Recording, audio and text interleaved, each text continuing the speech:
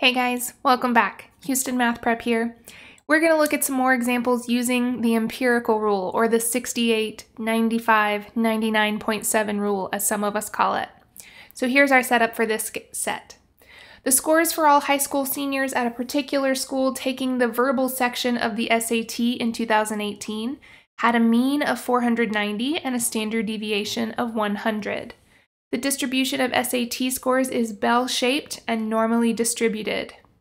What percentage of seniors scored between 290 and 590?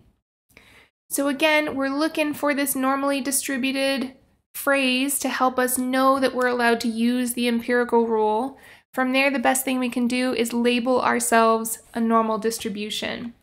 So if we have a mean of 490, that goes right in the middle of our distribution. And then we're going to use that standard deviation of 100 to label up by hundreds and down by hundreds. So here we go. 590 would be one standard deviation above. 690 would be 2 above. And 790 would be 3 above. Let's see, down, 390 would be 1 below, 290 would be 2 below, and 190 would be 3 below. All right, so we're looking for what percentage of seniors scored between 290 and 590.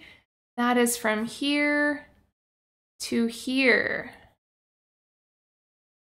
All right, so here we go. Using our empirical rule, we know that from 590 to 390, we've got 68%. And from 290 to 690, that would be 95%. So we need to figure out how much is in this piece right here, or the difference between them, cut in half. So if I take 95% minus 68%, that would be 27%.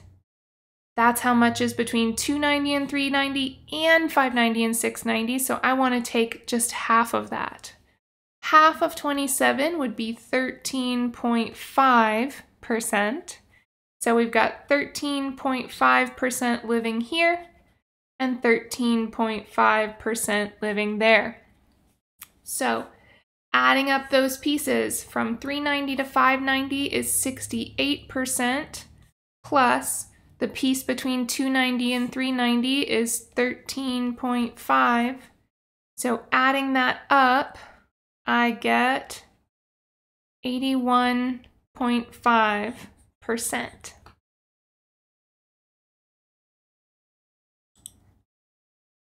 All right, with that same setup, let's say one student scored a 795 on the test.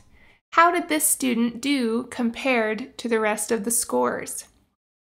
So let's see, where would 795 be on our distribution?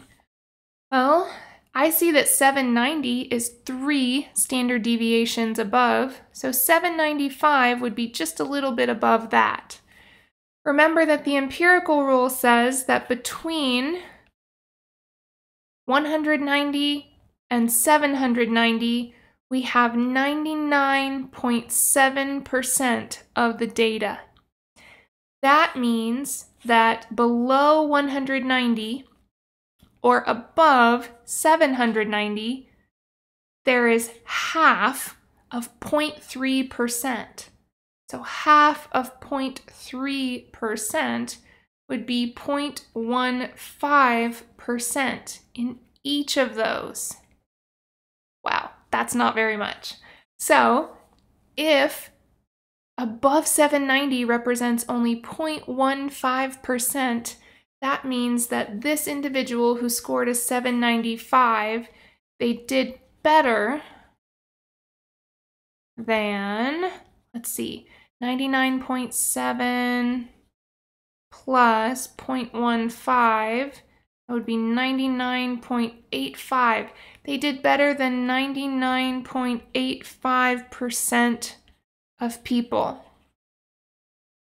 Needless to say, they did very well on that one.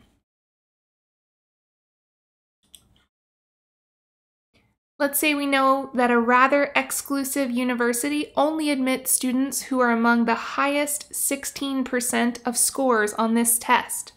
What score would a student need on this test to be qualified for admittance into this university?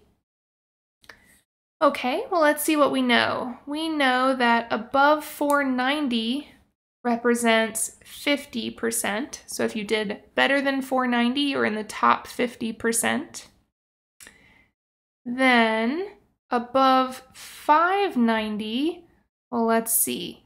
This part right here represents half of 68, or 34%. So 50 minus 34 is 16%. So there we go. Our top 16% had to do better than 1 standard deviation above the mean. So they needed to score above a 590 to be qualified for admittance to this university. All right, guys, that does it for our second video of examples using the empirical rule. We'll catch you in the next one.